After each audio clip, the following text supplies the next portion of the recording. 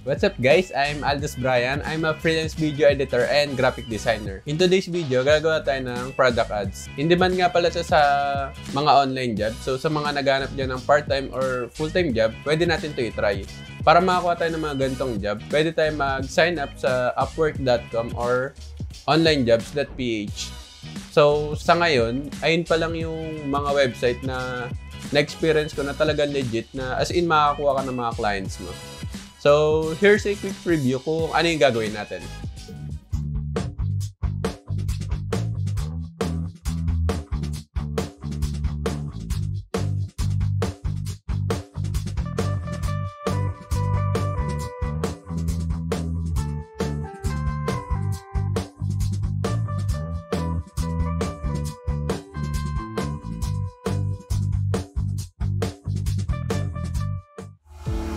So, ayun, ganun yung gagawin natin, guys.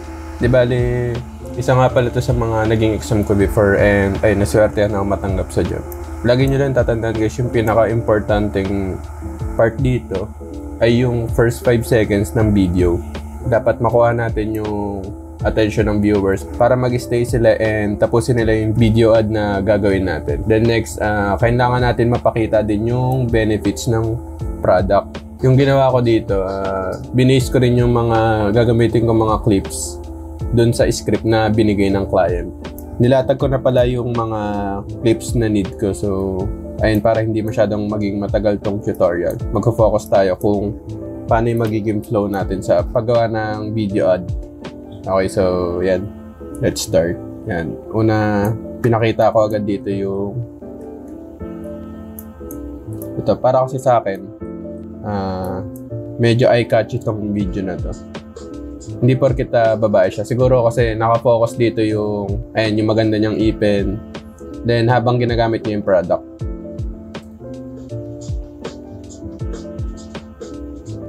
Ayan. Tapos lagyan lang natin to ng script kung anong binigay ng client. So ang nakalagay dito sa una ay whiten your teeth on the go. So gawa lang tayo ng text. So, ayun, dapat readable din yung text natin. So, ang ginagawa ko dito, yung text ko, nilalagyan ko siya ng background shape para mas mag-pop yung text natin.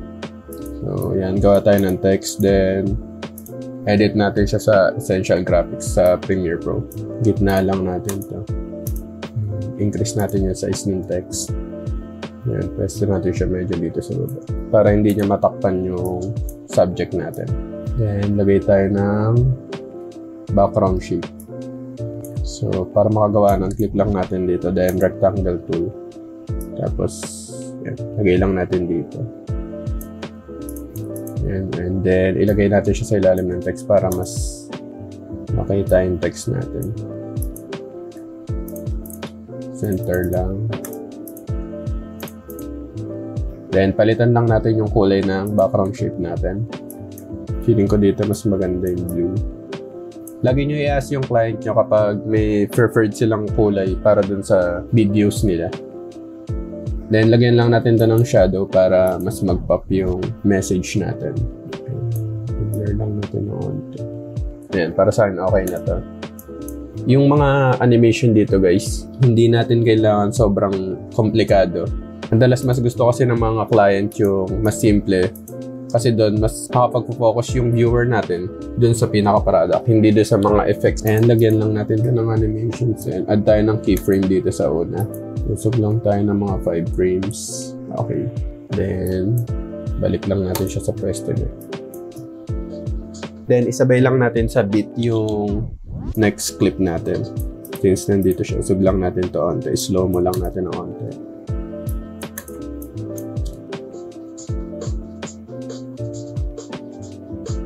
Yan, okay na yan. Then yung next clip natin na this one.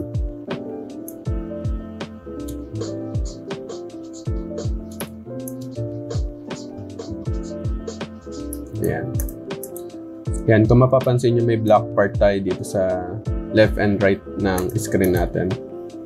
So, ang gagawin ko dyan para mawala siya is i-duplicate ko tong clip, then lalakihan ko yung isang clip. Tapos mag-add ako ng Gaussian blur para hindi masyadong makita yung isang clip natin. parang magbe-blend lang siya or ayun na yung pinaka magiging background natin instead na black. Parang mas maganda siya tignan ngayon. Okay, so ang next script natin, lagyan natin ay next level update writing. So add ulit tayo dito ng another text. Medyo bawasan natin ito ng size. Since dinuplicate lang natin tong text layer na to, makakopy niya rin yung effect na nandito sa una nating text layer.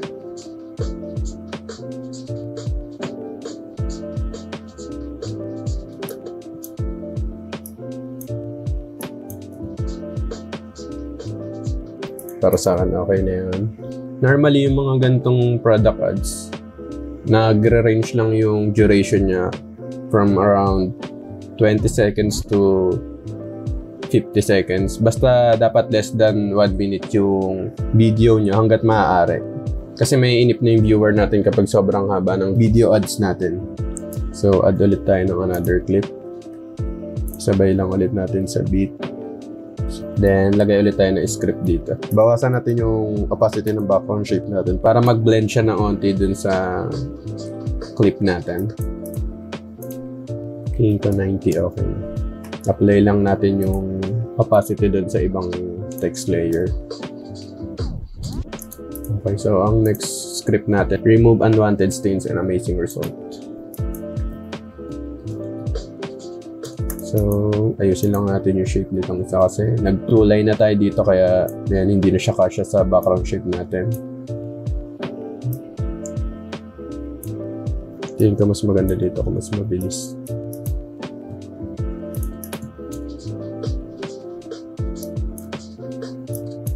Okay. Then, nag-add ako ng emoji dito. Resize lang natin to para magkasya so dun sa box natin. Then, position. Then, lagyan din natin sa kabilang side. I-nest na lang natin to para magkasama na sila. Then, tapin natin yung motion. I-nest lang natin din to para sabay sila sa pag-reveal ng text. Yan, ang ginawa ko guys, nag-nest ako dito sa dalawang emoji image. Then, nag-nest ulit ako ng emoji din yung text natin. Tapos saka ko siya nilagyan ng animation sa position para sabay sila magre-reveal. So, add ulit tayo ng clip. Yan, lagay natin dito. And kung mapapansin nyo rin, pinapakita ko lagi yung kung paano i-apply yung product natin. Yan, so lagyan ulit natin ng script. Apply thin layer.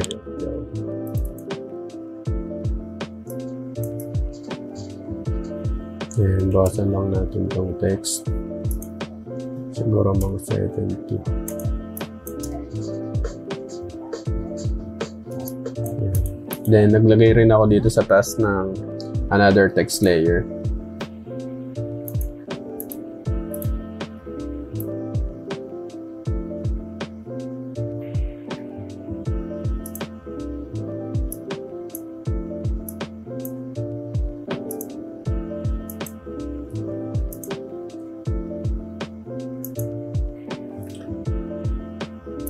So, naglagay ako nito kasi sabi ng client ko na gusto nila mag-pop tong pinaka-script na to. So, lagi nyo tatandaan guys, follow the instructions. Kasi mas matutuwa yung mga clients natin kapag pina-follow natin sila. So, add pa tayo ng text. Relax. Lips.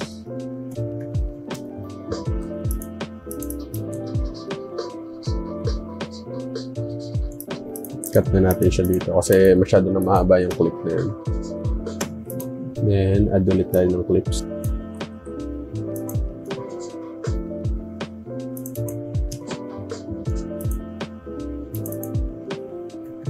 So, dito sa part na to, nag-add ako ng animated arrow. Makaka-download kayo nito sa YouTube. Add lang natin yan. Unlink lang para matanggal natin yung audio file. Resize lang natin siya, tapos apply natin yung horizontal flip. Rotate lang natin ng konti, then up. Then next clip. Apply lang ulit natin yung text effect natin. And paulit-ulit lang yung gagawin natin. Add text, then next clip. And kung mapapansin nyo rin na parang nagkaroon na ako ng template ng text kasi mas maganda to kasi mas consistent yung text effect natin. So, ayun, meron ulit tayo ditong clip na hindi sakto sa sequence natin. I-duplicate ulit natin tong clip na to para gawing background. Then, apply natin yung Gaussian blur. Tapos, taasan lang natin tong blurriness. Bawasan lang natin yung sounds. Yan, mamaya maglalagay tayo ng outro dyan. Pero ngayon, mag-add tayo ng mga onting transition dito sa mga clips natin. Angat lang muna natin tong text layer. So, gumagamit ako ng mga templated na effect para mas mapabilis yung workflow ko. Pero minsan gumagawa na ako ng mga preset para hindi na paulit-ulit yung paggawa ko. Dito kasi sa work na to, marami siyang workload. So, dapat mas mabilis kang gumawa. Pero dapat nandun pa rin yung quality ng work mo. So, lagay tayo ng transition. Nag-cut lang ako dito ng 6 frames sa both clips para ma-apply natin yung effect. Add lang natin tong main preset. So, ayan. Yan, kung makikita nyo, downloaded lang yung effects ko. So, kay Orange83. Search nyo lang sa YouTube, then, touch nyo lang yung mga videos niya. Nagbibigay siya doon ng mga free na transition pack. So, ang i-apply ko dito ay top to bottom. Add ako ng adjustment layer. Make sure na wala siyang natamaan na clips. I-drag lang natin dito yung smooth slide. Yan, top to bottom. Yan, then ganun din yung gagawin natin dito. Add tayo ng 6 frames. Then, apply ulit natin tong adjustment layer na to. So, kulang siya ng main preset para mag-smooth yung transition niya. And, another tip pala, wag nyo masyadong dadamihan ng effects yung videos nyo kasi maging puro effects na siya instead na makita ng mga viewers natin kung ano yung product natin. Apply ulit natin itong effect ng slide up.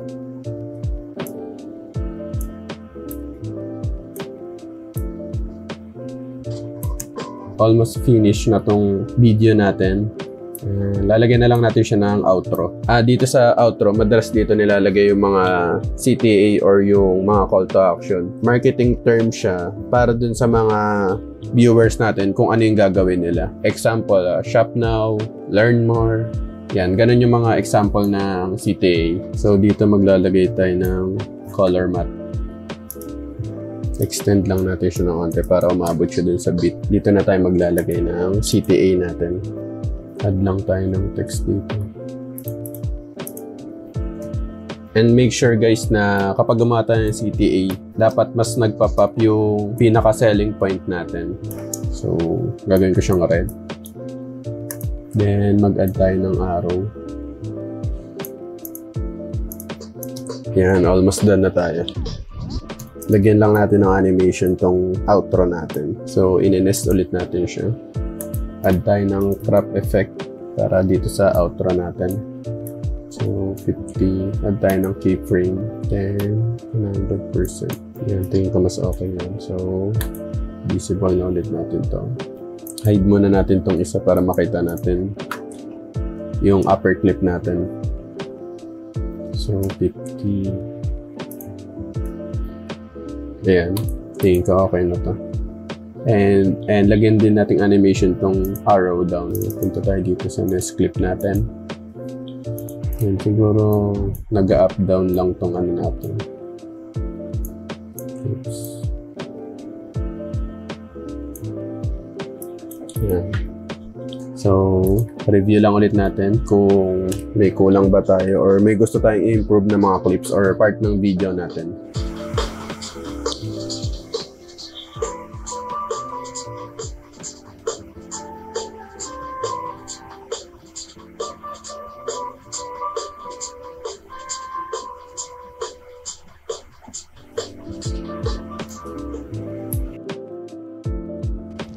So, dito muna magtatapos yung tutorial natin guys, and I hope marami kayo natutunan sa ginawa natin today. And ito talaga yung reason kung ba't ako nag-quit sa job ko before. Gusto ko pa mag-explore and mas alamin pa yung mga bagay na makapagpapasaya sa akin. And so far, sobrang na-enjoy ko yung mga projects ko ngayon na binibigay ng client ko. A little advice lang sa mga gustong pasukin yung gantong industry.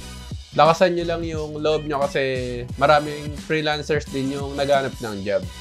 So, once na makakuha na tayo ng client, lagi nyo lang ibibigay yung best nyo, tapos follow nyo lang lagi yung instructions ni client and always put heart in your projects.